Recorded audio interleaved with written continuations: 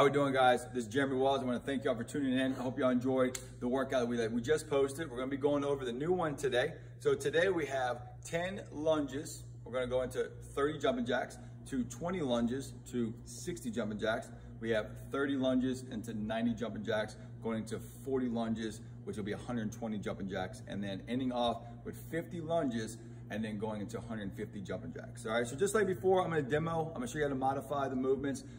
Definitely with lunges, you're gonna see that it might be a little harder for one leg than the other, so please take your time. Normally the foot that you kick with, you're gonna be a little bit better with. So just kind of throw that out there before you lunge and you fall over, take your time, all right? I do recommend if you need a little help with balancing, you could grab a broomstick, all right, or some just type of stick to help you balance, or if you can go by a wall or maybe like the side of the couch if you need to rest your arm on there, that would definitely help you scale the movement down a little bit, because lunges are pretty difficult since it's a one-legged squat, all right? So we're gonna go over that. So we have our 10 lunges, which we're gonna alternate each time. We're gonna take our left leg, we're gonna reach it out where we can put the weight on our heel, slightly have that knee touch the ground, and then we're gonna step right back. After we do our left leg, we'll go over our right leg. So that's 1 rep. We're gonna go into 2 reps, chest up, make sure our heel is nicely firmed on the ground, that we're not putting weight on the toe. Chest is tall, so we don't want to be leaning over, and then our knee is going to slightly kiss the ground, and then we're going to drive back up. So this is what it look like being a little bit faster.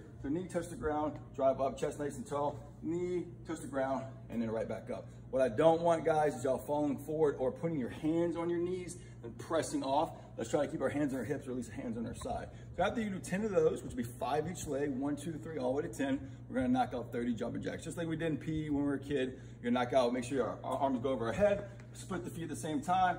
1, we'll do it again, and 2, and so this will be where it looks like a little faster. You go 1, 2, 3, okay? So make sure you still use some energy with those. I don't wanna see these, all right?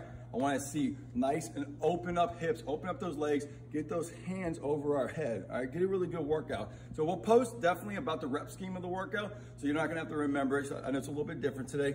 Please take your time. It should take about 20 to 30 minutes, but we love that. We hope that y'all enjoyed the last workout. Make sure you comment below how fast you do this workout. This one's for time, so make sure you just put 3, 2, 1, go, knock out our workout. Make sure you take care of your day. Y'all keep going and growing. I'll see y'all soon.